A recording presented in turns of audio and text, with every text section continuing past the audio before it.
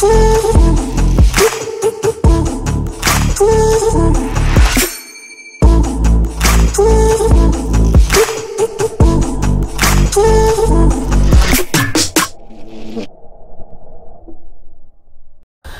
one thing, as I go around, you guys are going to see me using a couple of different cameras. That is because I have better quality in the picture from my iPhone 12 Pro.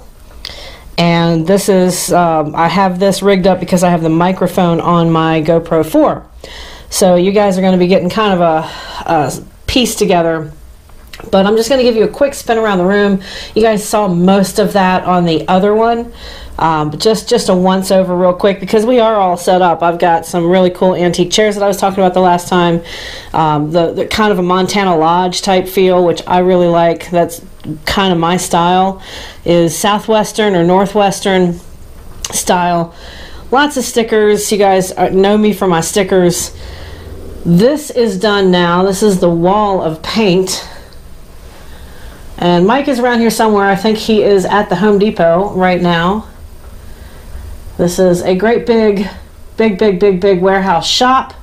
And you guys are not going to see any of that yet. It's coming. But you're probably going to see that over on Mike's Bullshad channel. So just to kind of give you, I'm probably just going to focus on this because my paints and my inks are all set up now. And I have worked for 5 years building this collection and just piecing it together little by little. Mike and I made the shelves. This is just super cheap. You guys can probably do something like that or similar in your space if you want to get it up and off of your spray bench or whatever area you're using. It's just 2 dog ear fence pickets for $1.97 a piece. And then underneath we've got some lighting, which is just kind of cool and tricked out. It gives a really good studio vibe. And then some metal brackets. We've got 3 of those in place. And as far as this, now you can see those are spice racks.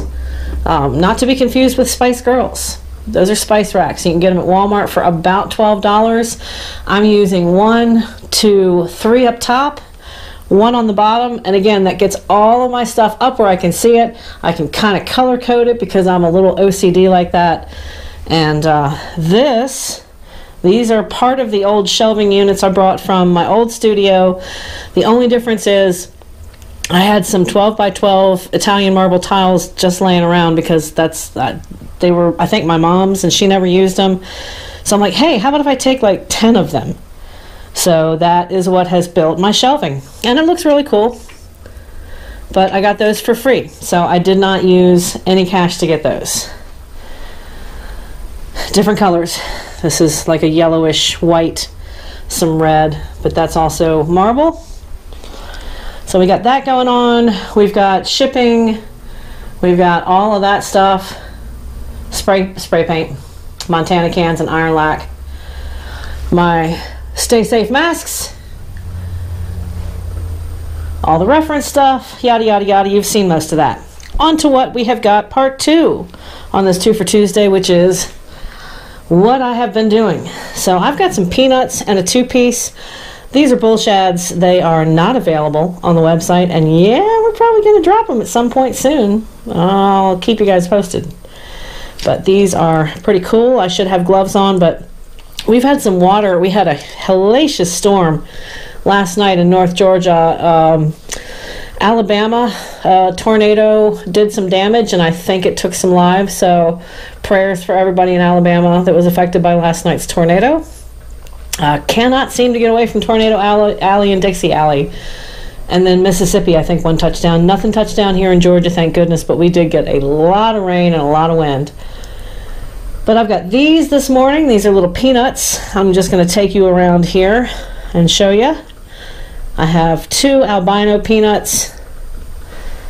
Pick these little guys up. Got the fur. Hey, hey, hey, 2021, folks. Super stoked about that. Mike was joking me. He said that these kind of look like guinea pigs, so I did a guinea pig nose and mouth on there. Thought that was kind of cool. My little guinea pig peanuts. And then the albino 2-piece, which if you guys are familiar with the bullshad rats, they've been 3s. This is a 2. It's a little bit lighter, swims really, really fast. And nope, I'm going to leave all that stuff to Mike so he can show you how all this stuff swims eventually. 2 pieces over here, going to customers. This is a shell cracker pattern that I really enjoyed doing. You can see that bright red slice on its ear flap. And this is, let's see, what colors did we use? Sunrise yellow over top of a fluorescent yellow, some lime green, some moss green, and this is not an orange, it is a burnt sienna for the actual markings on this guy. These are Jetson lure eyes and 3 coats of clear. I'm going out to a customer. I also have a couple things up here that I just finished. This is also for a customer. We're waiting on some bullgills to come in. If you guys have an open order and it's part shad and part bullgill, I'm just waiting on the bullgills to come back in stock from JBCo because I'm getting them directly from those fine folks out of Chicago. So this is, I'll pick this up and show you. This is the clean green or the Irish mint gill. Really pretty. Yes, it has a home. This is a replacement for an existing customer. I tell you what, male has been ridiculous, folks. And the striped bass, or a rockfish, if you will. I've got some 1.5s. I've done this pattern before, but it's become really popular. I love this color. This is one of my favorite colors to do, this kind of olive drab, greenish. And then we have some more ruddy rust red, little orange yellow on top, and then goes down into that beautiful deep rust red on the belly and on the bottom. And a little bit of red on the nose. These, I've got a couple of these, but this is that Excalibur and a dirty shad and another redbreast sunfish. So pretty, so pretty, so pretty. So yeah, I'm finding my way here pretty well. I've got the studio set up exactly how I want it. Thank you so much, Cody Kirk and Mike Buca, for putting in this big ass fan. It basically will, I'll stick to the, I mean, it's really good, high powered, sucks everything out. Yes, I still wear my mask, which is right down here. Change your cartridges every month or so if you're spraying a lot like me. And yep, just doing orders now and start to spray some bullshad stuff in-house and having a lot of fun with that.